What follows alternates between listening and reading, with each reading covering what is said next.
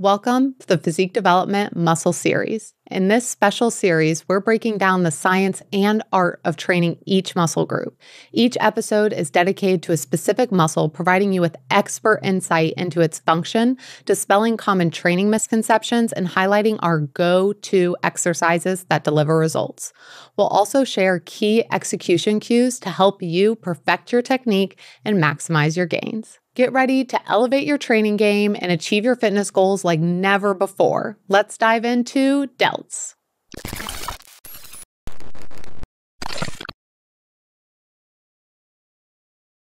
I'm excited that we are diving into delts today. Delts are actually one of my favorite muscles visually, and I love training delts. And even recently started working up my arm for my sleeve, and I was like, do not cover my delt because I love my delts and I've worked far too hard for them. So I'm jazzed about this. Delts are one of my favorite muscle groups to train. I feel like as we get through this series, I'm going to be saying this a bunch, but literally, it'll be like, glutes are my favorite. Quads are my favorite. Chest is my favorite. I enjoy delts for the sheer fact of my delts have been something that have taken me some time to grow. As a dedicated physique development podcast listener, you guys know that I have come from being skin and bones, basically. So every muscle group has felt that way to some degree. And delts, most specifically, were ones that took me a while to add some tissue that I'm still working on. Yeah, well, they are bigger than my head. So I think that you've done quite a good job. What a compliment. Yeah, Mia said the same thing when she saw you. That's very sweet. It's very sweet. I'm still chipping away at it, though. But let's go ahead and dive into what delts do and why they're important. So for today's conversation, we're going to be focusing solely on anterior delt and the medial or lateral head of the delt. With the rear delt, we're going to have that in another episode with the upper back because that's going to be better for us when we're talking about the functionality as well as the exercises that we would be performing for them. The delts are involved in almost every function of the upper body. You are trying to train something in the upper body, the delts are going to be involved in some form or fashion. And when we're talking about the anterior or lateral head of the deltoid, it is going to be contributing to the function of raising our arm to the side or raising the arm out in front of us. When we talk about the anterior delt and want to utilize anatomical terms, it is going to contribute to flexion of the shoulder and a slight degree of adduction, adduction of the upper arm. When it comes to the medial or lateral head of the deltoid, it is going to be abduction of the arm or the arm moving away from the body. And as I said, both of these muscle groups are contributing to so many functions of our day-to-day life. Do you have a couple of daily activities that either the anterior delt or the medial delt are going to be contributing to? Yeah. So if you are unloading your dishwasher and going ahead and putting the glasses in the cabinet, you're going to go ahead and use that front or that anterior delt. As well as if you have little kids and you're picking them up, that's going to be using that front delt as well in that process. And one thing I really want to mention, and we'll probably mention it throughout this series, is that no muscle works in isolation. So while there is going to be a lot of front delt within raising your child up, it's not that you're not using any other muscle group. It is going to be the main mover there, but there are going to be different muscle groups involved as well. Sure. Nothing is going to work in full isolation. But when we talk about the lateral head of the delt, I would say life factors or life things that you're doing is picking up groceries, picking up the laundry hamper. Both those things can be super heavy. And I know that everyone listening is going to be team one trip from the car with their groceries. And is there any other way? Strengthening that medial delt is going to be a big part of that. Now, when it comes to visual changes to someone's body and growing the medial or anterior delt, what are some of the things that you see or will happen with those improvements? You get that nice little cap to look. Yeah, it doesn't feel like your arm just like goes down. You have more shape, you have more tone to your arm because you have that little cap there from your delt. Yeah. By creating larger delts, it's also going to allow for you to appear as having a smaller waist. So if you feel like you have a very boxy waist, structurally, you may be stuck with it. It may just be the case for you. But a way that you can kind of work to change that is increasing the width to your shoulders.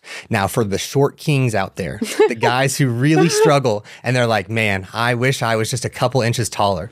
By creating more width to your shoulders, you're going to appear taller. You don't have to put on heels. You don't have to have any special shoes. Just create more muscle density. And all of a sudden, you're going to be like, I'm about 2-3 inches taller. The ladies are going to be noticing right away. Of course. And I know that there's one thing that you really like when it comes to appearance wise, and it's the way that your clothes fit. Oh, amen.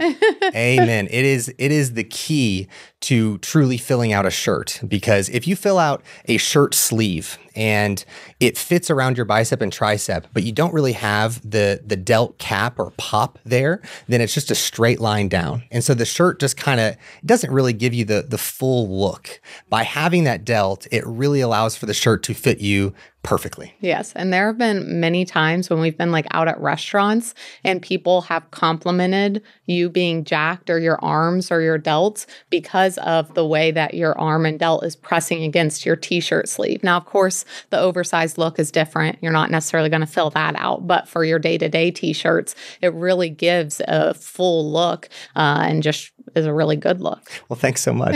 I didn't know this is just all about compliments for Alex. Yeah, I didn't know this was going to be a full hype obsession for me, but someone who does fill out the oversized tee would be like C-Bum. Yes. C-Bum still has that delt cap when he's wearing the oversized tees. And I will say for women listening to this, it is just so nice because we will talk about more of that rear delt and that upper back and what that looks like and just your back as a whole. But not only can it help make your waist appear smaller, but it is just going to help again with that shape of, like you said, your arm doesn't go just straight down.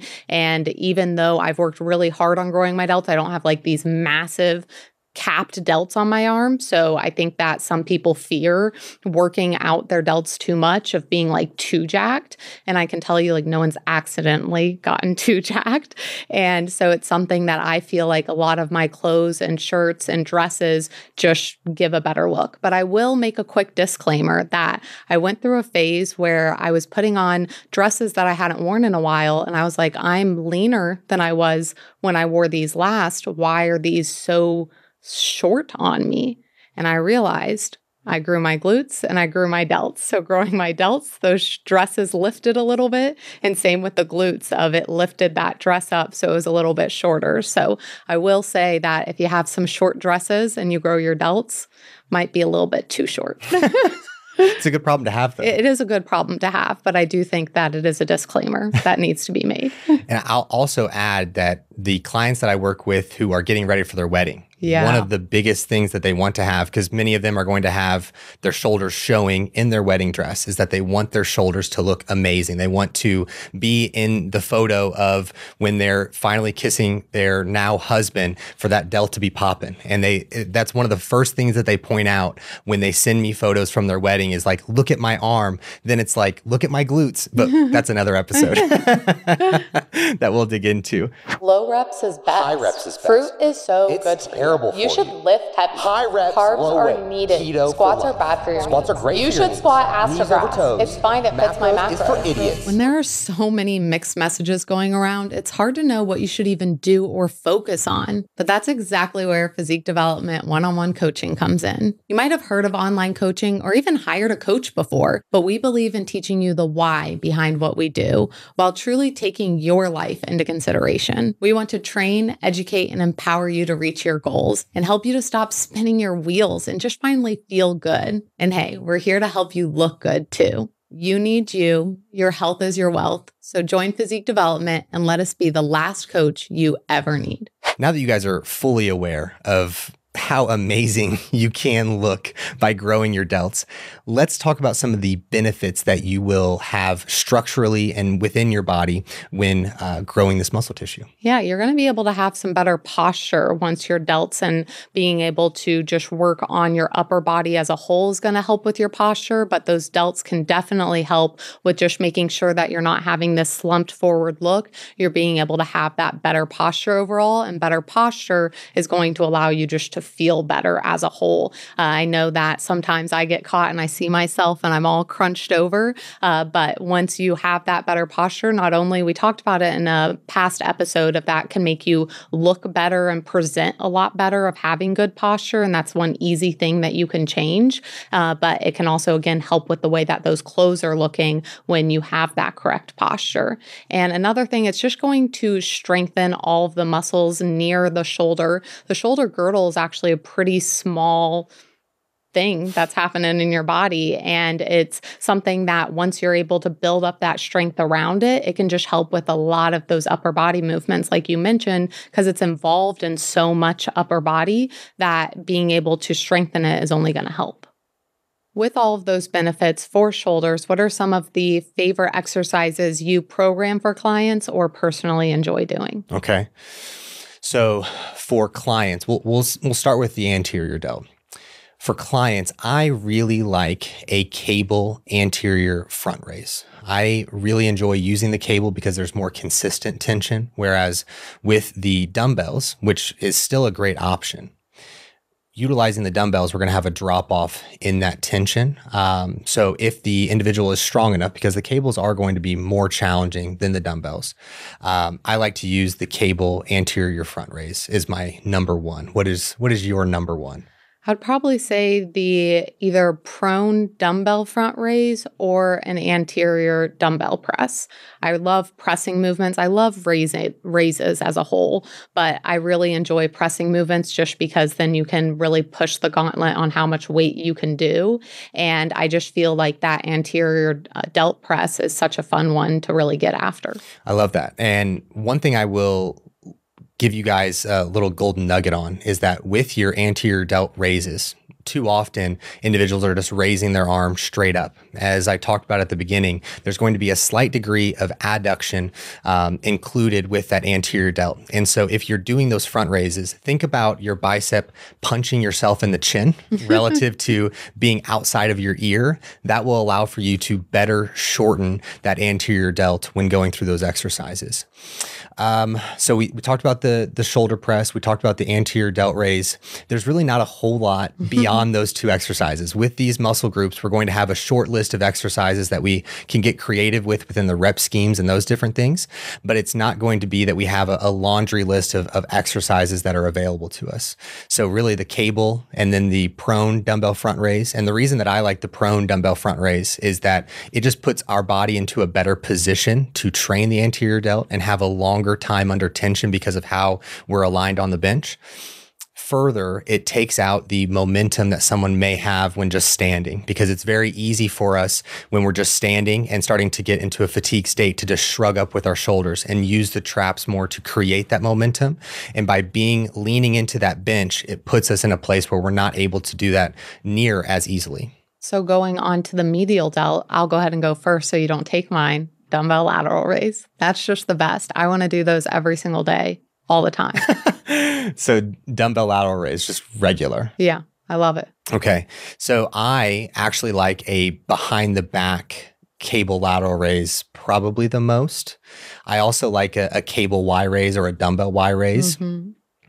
I guess those three would be my favorite. I like the chest support and the lateral raise for the same exact reason I talked about with the dumbbell front raise. I like that as well. Mm-hmm. And then of course the dumbbell overhead press where you're working more of that medial delt instead of that anterior to a degree, delt. like you're with the medial delt, it's going to be certainly a contributing factor in both of the presses, but in lengthening the medial delt, I think that the best option for us is to go with the behind the back cable lateral raise, because that's really going to be the only position that the insertion and the origin get the furthest degree away from each other under tension. And so I find that to be the best option. So now that I know the exercises that you enjoy, how do you fit those into a client's program, or how do you program those?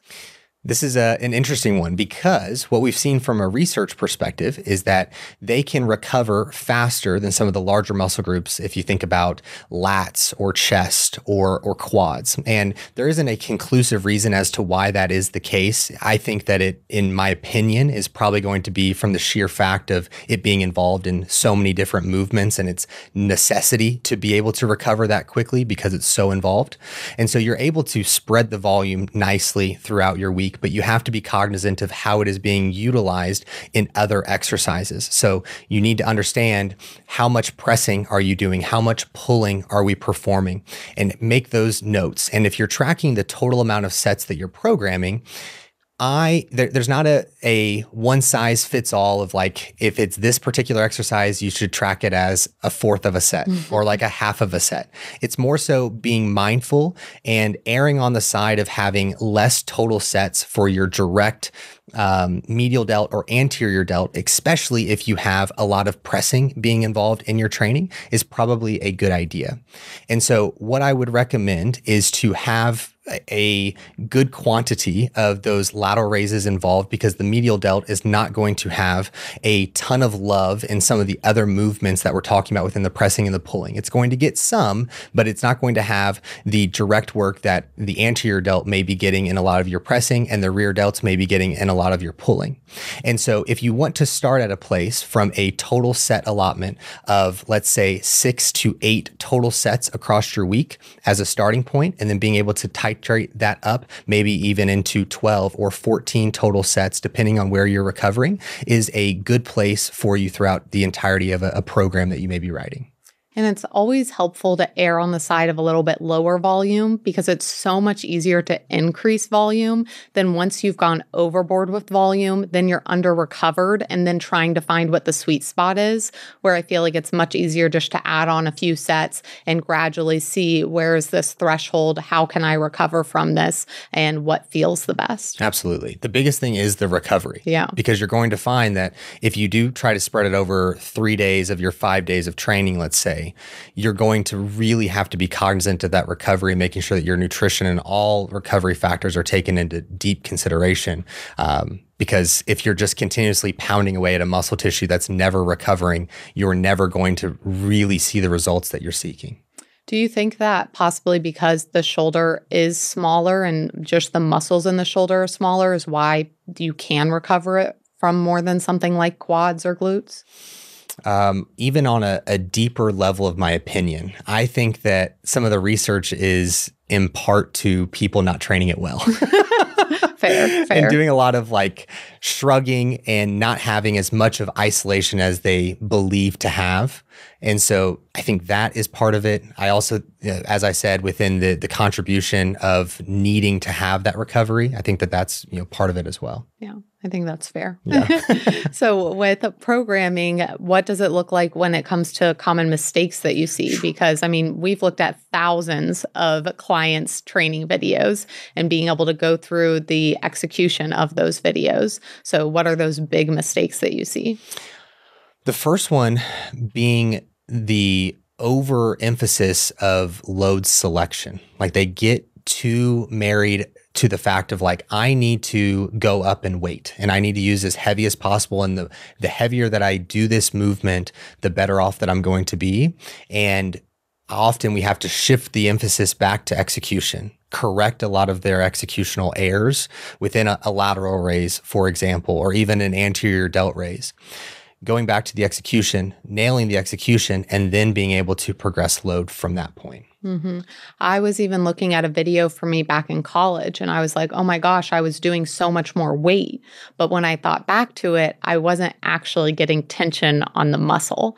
And so I think that it's a question I have clients ask themselves, and I ask myself, is just, can you lift it, or are you getting the tension on the muscle? Because I can lift heavier than I lift, but I'm not actually getting tension on the muscle that I'm trying to. And that doesn't really mean anything if you're using other muscles to compensate, or if you're just thinking about getting from point A to point B, you're not going to see the improvements, and you can actually see a lot of pain and discomfort and issues you have to fix down the line from trying to just increase the weight all the time, where it's obviously needs to be a part of it, of having progression and challenging yourself.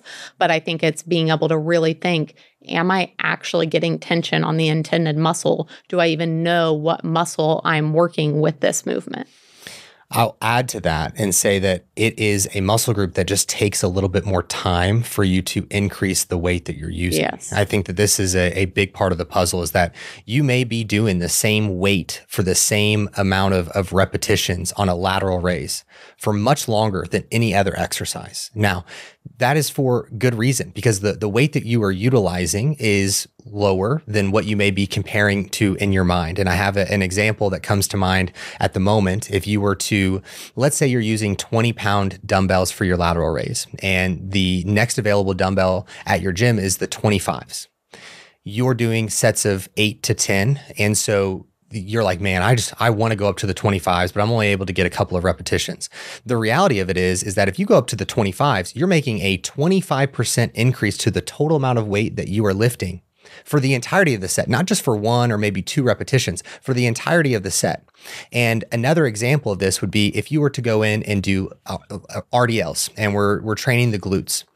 You are using 60-pound dumbbells and you're wanting to go up to the 65s. That is only a 8% increase. And so if you're trying to compare to like, well, I'm going up much faster in my RDLs and my bench press and these different movements, it's like they're not an apples to apples comparison because of the total load that we're lifting per set. And so always keep that in mind. And it's just one of those, because the weight that we're using per exercise or per set is lower, the increase when we go up to the next weight or we go to the next pinned weight on a stack, that's going to be a much larger percentage increase than what you would see with other exercises. That is an incredible point. And it's something I always remind clients that when it comes to lateral raise or flies or anything where you're that far away, the weight is that far away from your body, it is actually so much more tension. So if you think of, okay, I'm doing lateral raises with a 10-pound dumbbell, but when it comes to doing any kind of shoulder press, I can go to like a 30-pound dumbbell. It's because that 10-pound dumbbell,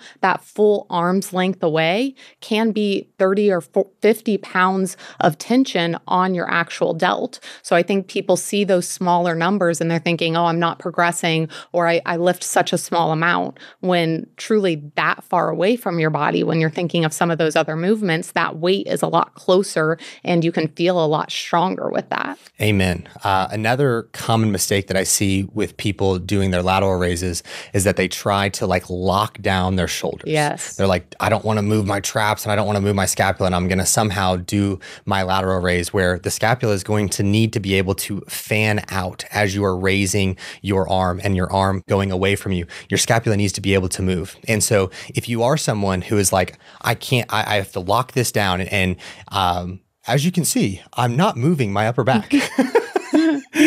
If you were like that, you're probably thinking, man, I can't really raise my arm. There's just a point where I can no longer continue to raise my arm. That's because you're not allowing for the arm to function as it needs to. And so we need to allow for that movement to transpire for you to get the tension that you're needing to that shoulder. And I will also add that for the individuals who are locking things down and being so rigid with their execution, you may feel like when you diet, you lose your delts because the hypertrophy that you are creating to the delt is more metabolic or sarcoplasmic, if you will. So you're getting a lot of sugar and glucose being pushed to the muscle belly, but you're not actually creating greater density to the muscle tissue because it's not being able to function properly.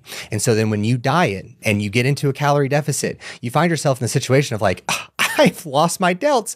I've got to get out of this, or I need to refeed. I need to refeed immediately. And then you refeed and then you get the pop back and you're like, I knew it. It's like, no. You need to go back in the lab and you need to train hard for an extended period of time to actually grow your delts as you want to. 100%. I think another thing is even just assessing like active range of motion, where people are thinking, I can get it to this point, but you want to think about, again, where that origin and insertion is and where you're actually trying to move that. So we are going to have a cheat sheet for each muscle series so you can visually see where the origin and insertion is, because that was a game changer for me when it finally clicked in my head of, oh, it makes sense that I'm moving in the scapular plane instead of just straight to the side because of where things originate and insert on my delt. And it allowed it to be a lot more clear of, you don't have to know all of the terms of, okay, I know exactly the name of the thing that it originates and inserts at. But if you generally can see and visually see, then that's going to allow you to execute that and then also be able to understand what that range of motion needs to be when you have that weight involved. Yeah, we thought that if we went through and talked about the insertion, the origin of all of these muscle groups, that it would be more confusing than beneficial as you guys are listening to this. So I think the cheat sheet will be a tremendous aid. So that's in the show notes right now, and you can click that and use that as a visual representation as we talk through these things. And I think that, like you said, it'll be a massive help for everybody.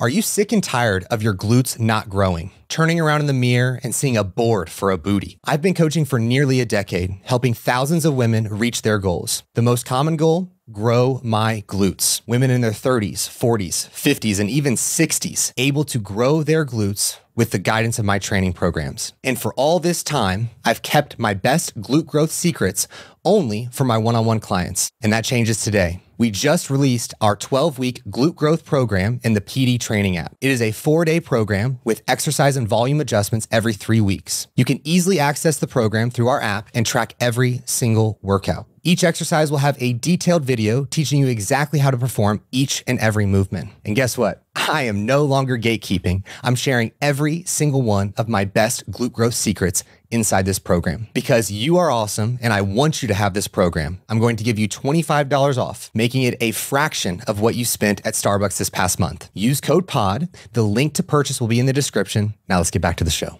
And another thing, what I see within training is sometimes that people aren't recognizing, again, how the body works together. So like the example you used of locking things down, I used to have like a pinch on the right side when I was doing pressing movements.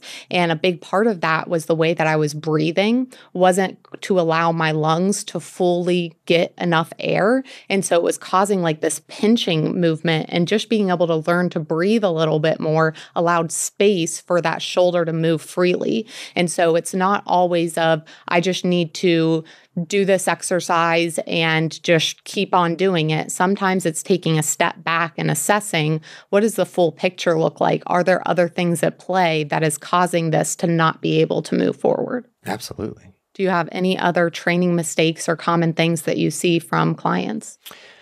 I would add, because I've talked about it a little bit as we've gone through the episode, but utilizing momentum far too much, because in lateral raises or front raises, it's very easy for us to get just a little bit of a rock and some momentum, and utilizing the eccentric portion of both of those exercises. And so the lowering of the weight of both of those exercises as kind of this catapult for us to get a little bit of a stretch reflex or a bounce out of the bottom.